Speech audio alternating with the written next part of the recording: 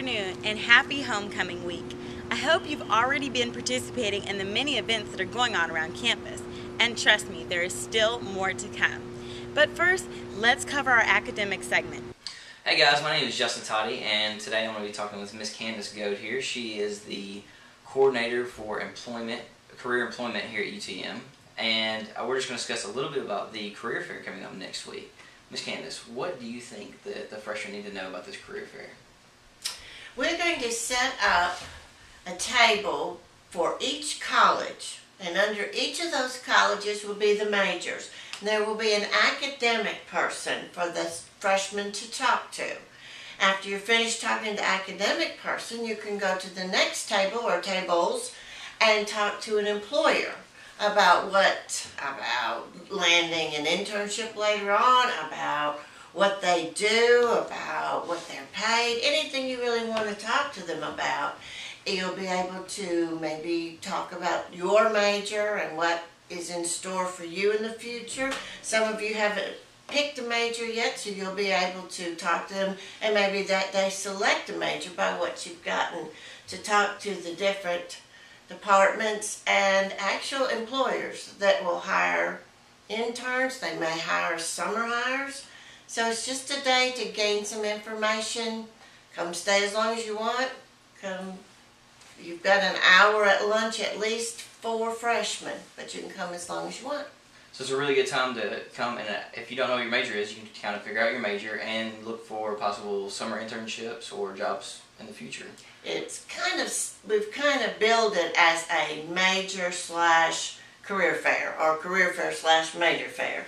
So yes, they are prepared to talk to freshmen about majors and information about what they do. We never had it when I was in school a long time ago, but I think it's a great opportunity. Yes, ma'am. What day and time is this taking place? It's October 20th. It's in the University Center. Should be on the bottom floor. Those of you interested in communications will have to go upstairs, but the bottom floor and part of the upstairs floor, and it'll be done by 2. So get there between 10 and 2. All right, thank you, Miss Candace. I hope you guys learned a lot about the career fair coming up. It's really important you guys stop by. There's a lot of opportunities out there for you. Now, PEP leaders, if you want to discuss a few more of those opportunities with your students, now would be a great time. Last week we covered a segment about the library, which included an overview of the library, information on circulation, leisure reading, and even electronic databases. But this week we want to give you more information on the Rogers Media Center. Hey guys, I'm Ashley Grimes and I'm here with Miss Linda Woodrow, who is the library supervisor of Rogers Media Center, and she's going to tell us a little bit more about what all you can purchase and check out here at the Media Center. So Miss Linda, what all can you check out at the Media Center? You can check out DVDs, videos, CDs, and even laptops to use only in the library. Wow, and how long can these laptops last? They last about an hour. Okay, so that's enough time to get some studying in. Mm-hmm. And I see over here you have a large selection of DVDs. Uh-huh. How long can you have those? You can check out 3 for 3 days. Okay, awesome. And you can also purchase things here at the Rogers Media Center. What all can you purchase? We have construction paper, poster boards, cardstock. We have some felt. In fact, we have a list on the wall here of everything that we have and the prices. We have some special paper here that is like letterheads or something for making signs. We have foam board. Wow. Notebooks, just everything pretty much. I see. Awesome. And I see back here we have the LRC. Could you tell me a little bit more about what that is and what all we can do back there? LRC is the Learning Resource Center. Okay. We have Ellison dies to punch out letters and shapes and animals and things, and we have the instructional aids, and we have some juvenile books and audio tapes. Okay. We have puppets that can be used for classes. Wow.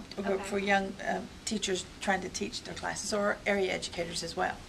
So here we are in the classrooms at the Rogers Media Center. So tell me, can students rent out these rooms, or are they just for classrooms? How do they use these classrooms? Okay, these are for classes only. Students are not allowed to book them. They are for their classes that will involve film strips or videos, anything film related for their class. This particular room is room 118, and holds 56 people. The other one is a smaller room, 120, that holds 24 people. And it has the same equipment for viewing videos. You can also do webcasts in here or attend them. Okay, awesome. So why do students need to come to the Rogers Media Center?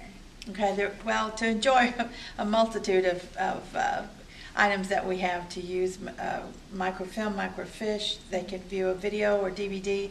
We do have some on reserve for classes that they have to keep here, and we have the setup for them to watch them here.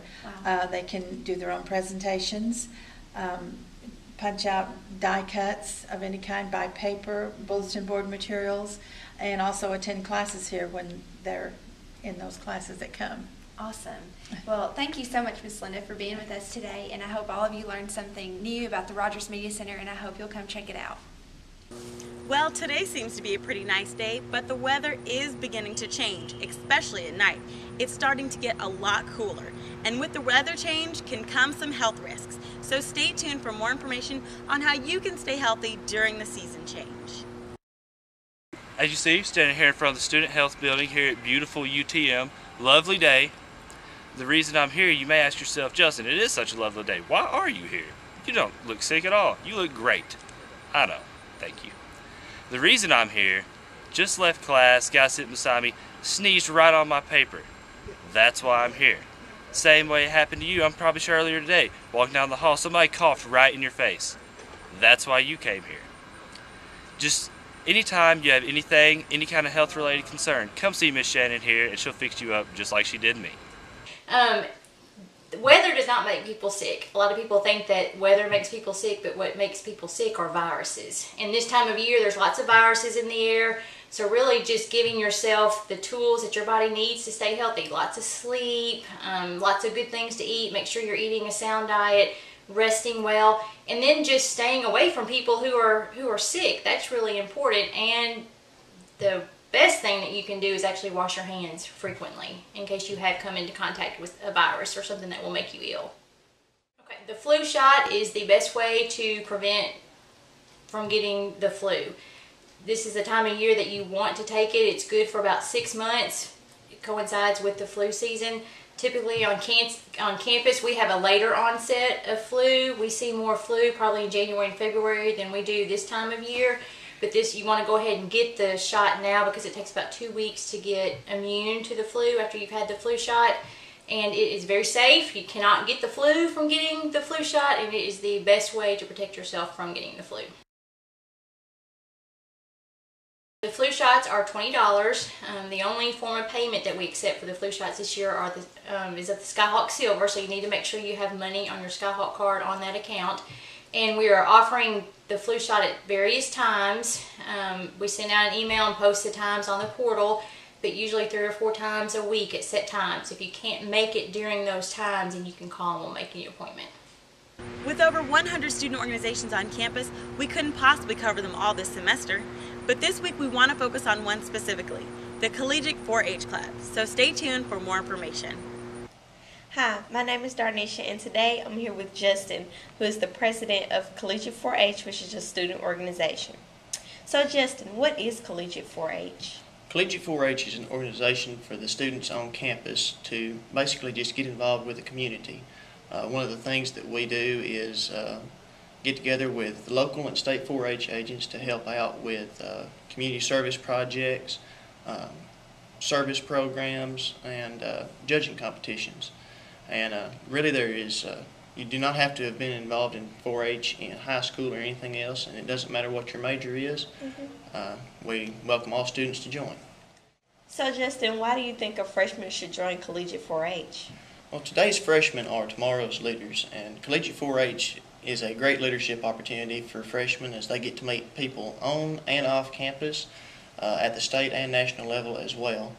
And hopefully that by getting freshmen into Collegiate 4-H early, they can start building upon their leadership skills, and by the time that they graduate, not only have improved themselves, but also the club as a whole. So Justin, how often do you guys meet? We meet every other week in either room 107 or room 204 of Brim Hall. We usually meet on Tuesdays at 6 o'clock unless otherwise noted, but that is the usual meeting time. Okay. So freshmen, hopefully today you learned something about Collegiate 4-H. Pep leaders, this is the time now to maybe stop the video and ask your freshmen if they may have any questions about joining this organization. Thank you. If you think the only thing Greeks do all the time is party, then you have it completely wrong. Up next, we have more information on the Greeks' involvement in Habitat for Humanity.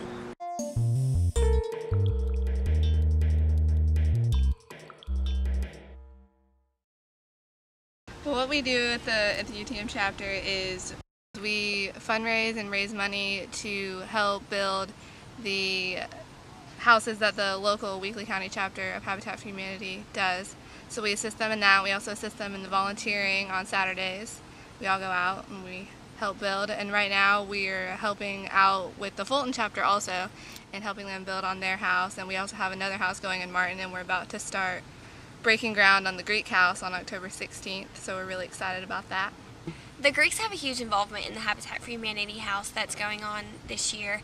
They raised over $20,000 over the past 3 years for this house, and through that, like how they raised the money was that they raised the money through Homecoming Week and Greek Week. With Homecoming they did pyramid admission, and with Greek Week they had step-in admission, and all that money that was raised went to the Habitat for Humanity house. So, and it was a lot. It's $20,000 is a lot of money to put towards a house, so we're really excited about it, and we want to get all the Greeks involved and all the freshmen. If you want to come and help out build the house, and it'll be a lot of fun. Well, that about wraps it up for this week's show. Stay tuned for a list of the remaining events for Homecoming Week. Have a good day.